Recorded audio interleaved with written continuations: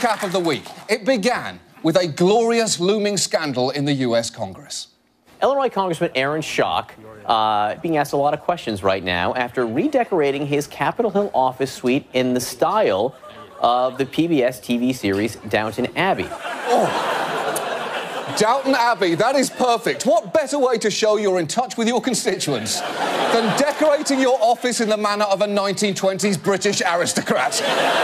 But I'm intrigued. How Downton Abbey-ish is his office? This is Schock's office. Bright red, a gleaming chandelier, just like on television, and a vase of pheasant feathers. Pheasant feathers? Somewhere in Illinois, there is a pheasant freezing its arse off going, you couldn't just pick up something at West Elm. Have you ever heard of a eucalyptus bundle? Unbelievable. The congressman had some explaining to do, and explain he did. What do people back home in Peoria think of this? Well, I've never been a old crusty white guy. As Taylor Swift said, haters are gonna hate.